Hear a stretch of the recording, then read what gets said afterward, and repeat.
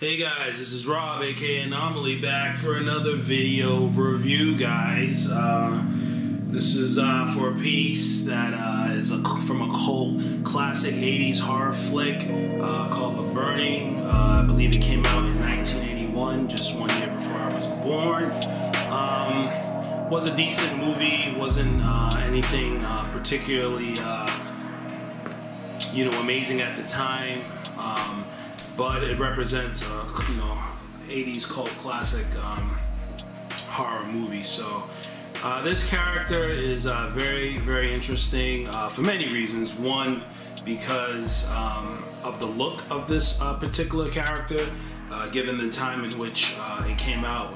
Back in the 80s, it was a period of like the Myers, the Jasons, the Freddys. So this guy definitely had a different look from all of them, and well, I guess you could say probably similar to Freddy, but nonetheless, this is a character that I've had in my collection. I believe this is the third iteration of this character I've had in my collection. All of them have been great. This is one's newest rendition of this character. One thing I've always liked about this character is that it shows off one's customs skill sets very, very nicely, because this piece requires, you know, obviously a lot of weathering, a lot of tattering. The colors have to be on point because, you know, this is representative of an individual that was burnt, and as you can see, he has the flamethrower and all that stuff. So this is just a 2022 rendition of this amazing character, and I'm very glad to have it in my collection again, and most likely it's going to stay in this collection this time. So I'm going to go over all the details and all the particulars and show this guy off. You guys know how I do it, so let's get cracking. Alright, let's do it. Alright guys, you guys know how I do it, so let's start out with the COA, guys. As you guys can see, this is One's 2022 Cropsy by One's Customs. Don't worry guys, it's not my light. The COA just looks very faded out. I'm pretty sure that was the intention, just from an artistic standpoint, but amazing COA. And that's what we have here. So let's move that out to the side and take a look at the figure. Since we have it in front of us, we'll just start off with the shears. Shears are absolutely amazing. As you guys can see, kind of zoom in and hopefully we get some focus here, but as you guys can see, these are probably some of the nicest shears that I've seen from One's yet. You see the little bolt there. Amazing blood work, ultra realistic, real wood. I mean, these legit feel like legit shears. They're very, very heavy duty. Just, again, sorry guys for the focus. Just very, very well done here, and they're heavy as hell. So shout out to One's for those. And we'll start out with the details of the mud base. Just a standard mud base from One's. Beautiful nonetheless, but standard. Grass on the side, fully sculpted. We got, if you guys notice, we got boot prints. Very similar to what we saw in the Part 7 mud base, just with a different little twist and more blood, but nothing too crazy. But again, it's sculpted, so I'd rather have that than just a plain base. And we'll see more angles of it when I turn the figure around. But let's take a look at the start off with the boots. Again, you guys know I have my boot fetish.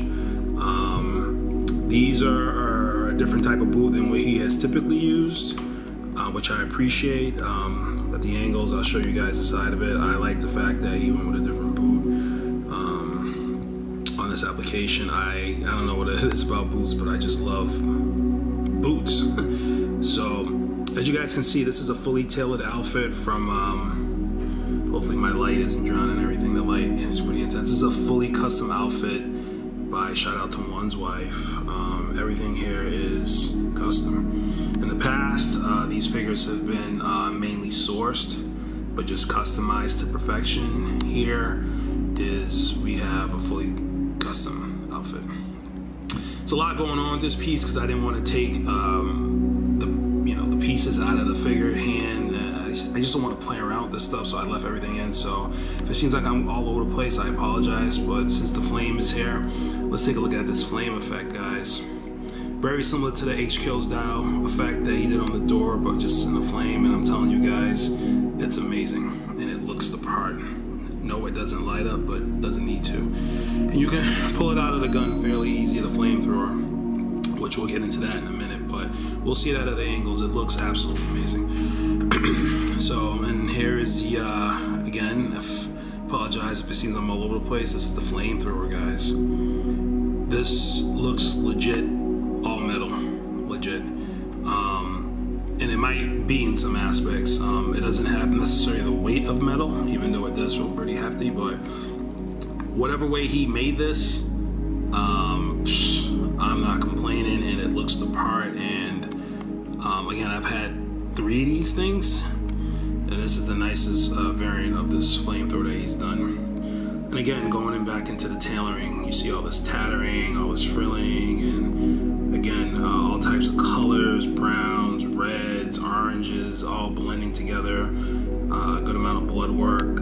Got some grime and dirt work, some tattering at the bottom. I love to see all of that, man. This is what Ones does best. This is One's bread and butter right here, making things look raggedy, old, and aged. And he, nonetheless, never ceases to amaze. And this is what we got here, guys. Look at all this.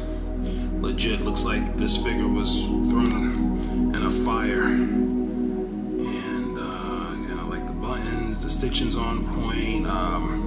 Everything is tailored very nicely to the figure. Not too loose, not too tight. Proportions are great. Shout out to my boy Galactables, always keeping us informed about those proportions. I'm just fucking.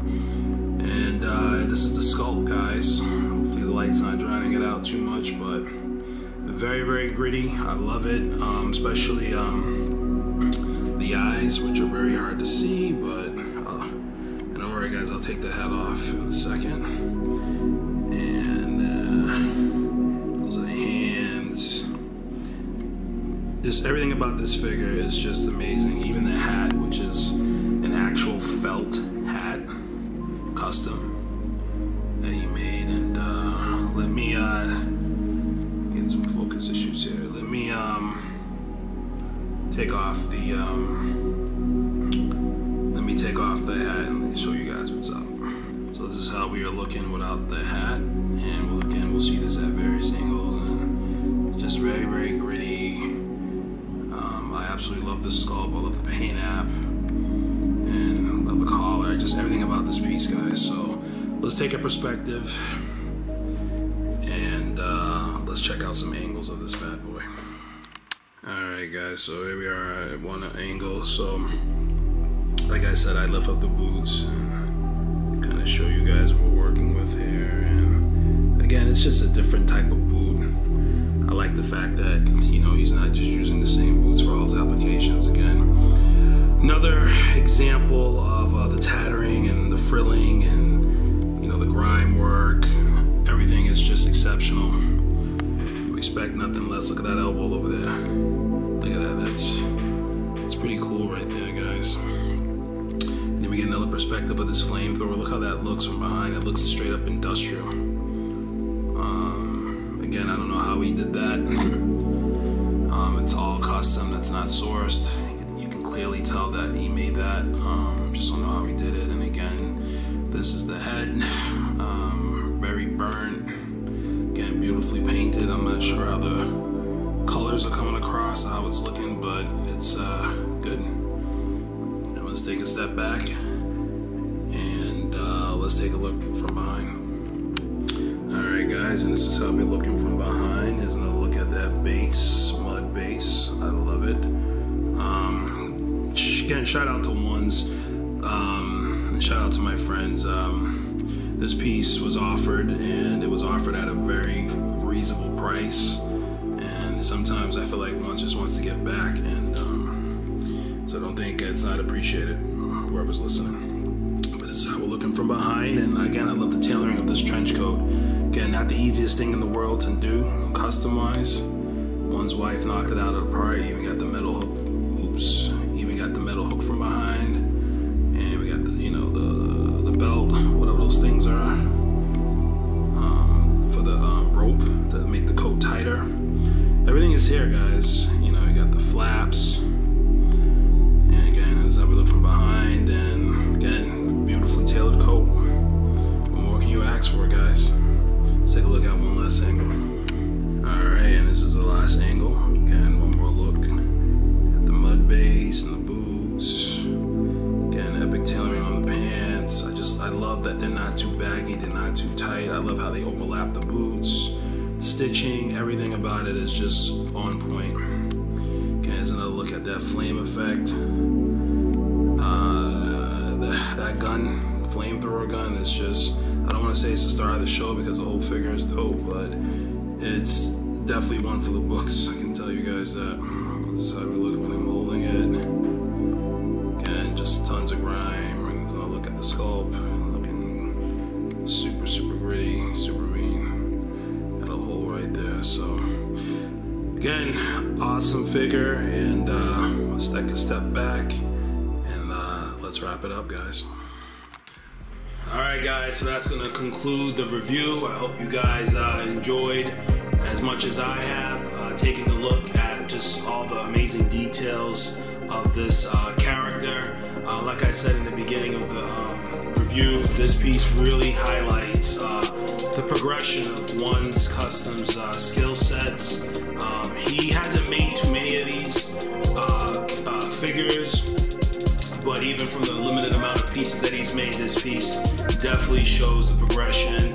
I love the fact that it's all custom, and again, it really shows off all the weathering details, and just, again, it's just an amazing job on one's part, and I'm very happy I was able to get this piece. So with that being said, hopefully you guys got to check out the update video for my friends at Distress Labs and Galactables and I Am Toys, and looking forward to the projects that are coming out this year. Hopefully I'll have, not hopefully, I will definitely have some more reviews. Jason Goes to Hell, Warlock, maybe even some Part 7 action, as I have 2 different variants that I'm still waiting for, etc. So just sit tight, appreciate the patience from everybody, and we will get these things cracking. Alright, I'll see you guys on the next one. I'm out. Peace.